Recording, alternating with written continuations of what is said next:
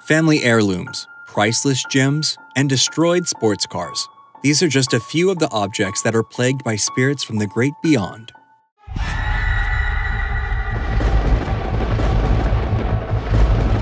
Today, on Graveyard Shift Ranked, the most terrifying cursed objects that actually exist. Before we get started, be sure to subscribe to Graveyard Shift to stay up to date on all your horror needs. Number 10. Robert the Doll. There's a long-standing tradition of creepy dolls in pop culture.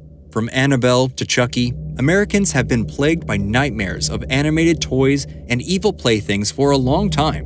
Well, many of these fictional dolls owe their stories to Robert the Doll, the real-life living toy.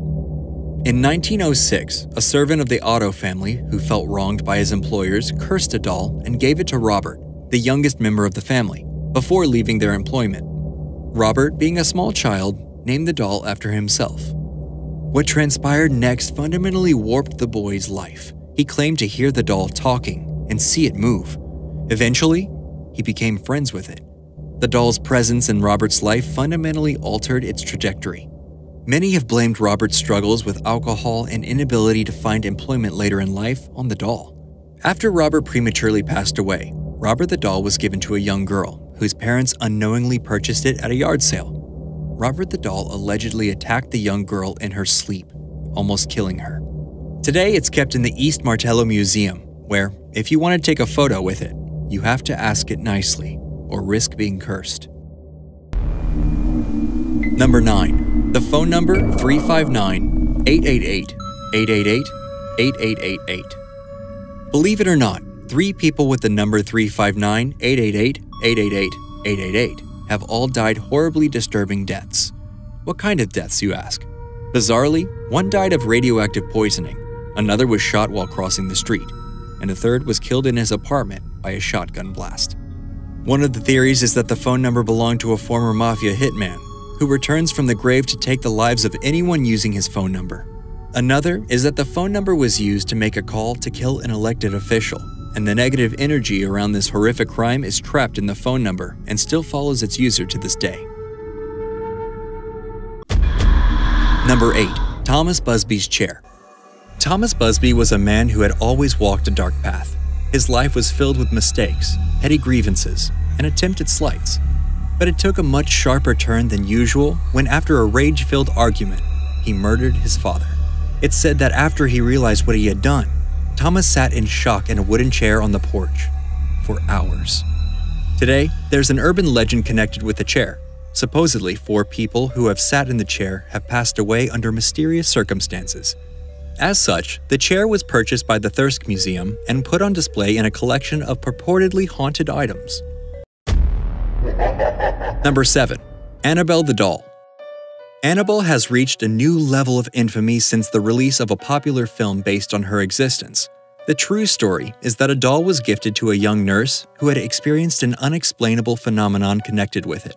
Eventually, a bishop and paranormal investigator Ed Warren became involved to help to extricate the young woman from the clutches of the possessed doll. The doll was subsequently taken by Ed Warren and kept in his Museum of Haunted Artifacts. It's still there to this day. Legions of people flocked to it, attempting to witness the dark energy coursing through its black button eyes. Number 6. Delhi Purple Sapphire. Colonel W. Ferris was a man of many talents. Chief among them, he had sticky fingers. In 1857, he stole the Delhi Purple Sapphire from the Temple of Indra. You would think that stealing a priceless gem would make you a very wealthy man, but you'd think wrong in Colonel Ferris's case. You see, he basically immediately went bankrupt.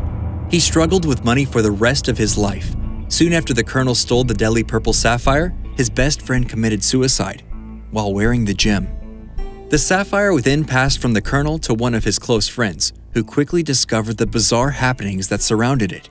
The friend attempted to throw it away, not wanting anything more to do with the priceless jewel. But every time he attempted to get rid of the stone, it would reappear in his house again. Number 5. The Crying Boy Painting. Bruno Amadio was an illustrator and painter working in England during World War II. After the war ended, one of his paintings, titled The Crying Boy, was mass-produced and widely purchased by citizens of the UK. Who was this boy? Why did it connect so deeply with the British people? No one knows.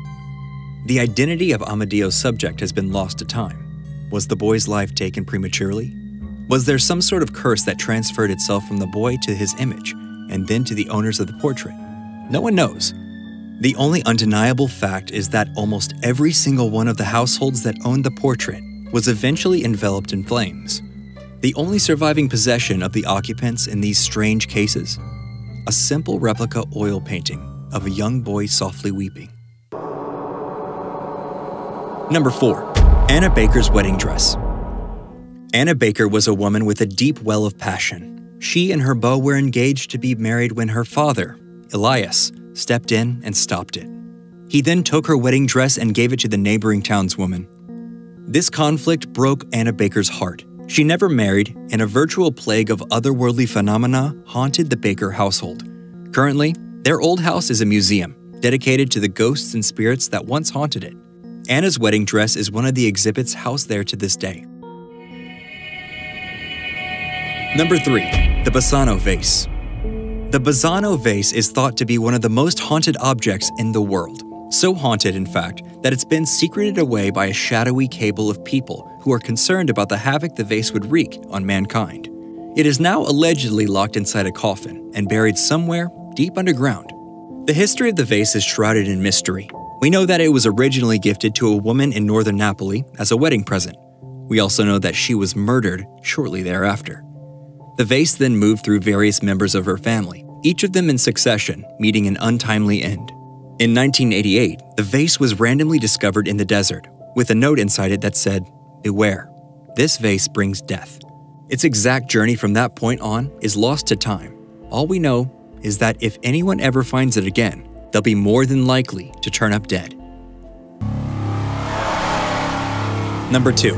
Little Bastard. James Dean is one of the most iconic film performers in the history of the medium. With actual film appearances scant in supply, his legacy has far outshone his body of work. During the filming of one of Dean's most famous pictures, Rebel Without a Cause, he purchased a Porsche 550 Spider. The car was known for its rapid speed, stylish exterior, and smooth handling. However, only 1 week after buying the car, Dean was killed in a crash. It's said that his spirit haunted the body of the car after his death. How do we know this? Because after the car's wreckage was salvaged and sold at auction, it fell off the truck, taking it to its new owner's home. It crushed the mechanic, almost killing him. Later, when someone tried to steal the car, the steering wheel's jagged metal cut open their arm, almost killing them. The car went missing soon after and has never been seen again. Number 1. The Hope Diamond. The Hope Diamond is one of the most valuable pieces of jewelry in human history. Its legacy stretches back for generations. It is also rumored to have a deadly curse attached to it. Basically, every human who has ever come in substantial contact with it has met a tragic end. Guards, owners, and people who have borrowed it for galas have all met untimely ends. The victims of the Hope Diamond have been hanged by wild, angry mobs, committed gruesome suicides, or been torn to pieces by wild dogs. Their awful deaths have fostered a supreme sense of distrust in regards to the diamond. Usually when a stone is this valuable, there are throngs of people attempting to view or even touch this precious object. With the Hope Diamond, those crowds of people are decidedly more cautious. And on that note, like, comment, and subscribe to The Graveyard Shift. Check back next time, if you're brave enough, to find out what otherworldly events we'll chronicle next.